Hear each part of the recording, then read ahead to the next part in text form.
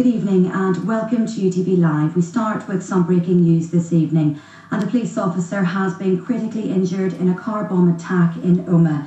The explosion was reported in the Highfield close area of the town at around 4 o'clock this afternoon. Good evening and welcome to UTV Live. One story dominates this evening's news: the death of a police officer in Omagh. Constable Ronan Kerr was murdered yesterday when a bomb exploded under his car as he prepared to drive to work.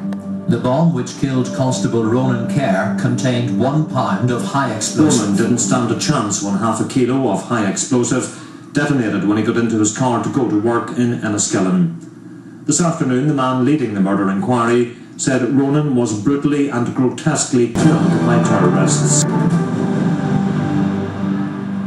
Good evening from Omagh. It's just over 2 days since Constable Ronan Kerr walked out of the door behind me, stepped into his car and was murdered by dissident Republicans who had planted a booby-trap bomb. Ronan Kerr should have had a bright future ahead of him, but that future was wiped out in an instant here on Saturday afternoon by a dissident Republican bomb. Ronan's remains are expected to be returned shortly to the family home near Borough.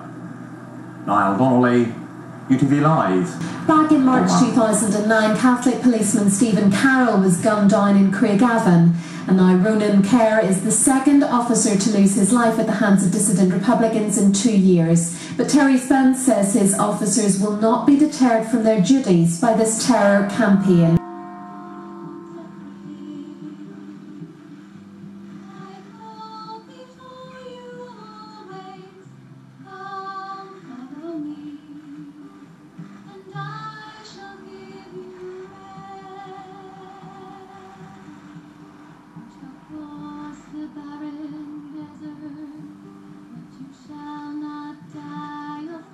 Last night, Ronan came home to those who loved him ahead of his funeral tomorrow.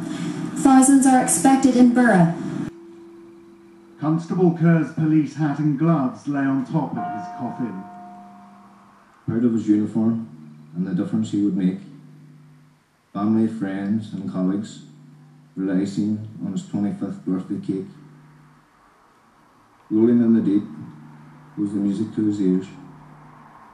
He never thought what was next would bring us to tears. Meanwhile, hundreds of people have been signing books of condolence opened in Omagh, in a town already left scarred by the real IRA bomb atrocity 13 years ago. The books have given shocked locals a way of expressing their sympathy with Ronan Kerr's family. Messages of sympathy for a grieving family. Omagh, a community united in condemnation. Among those signing the books of condolences for Constable Ronan Kerr, pupils from Omagh Academy.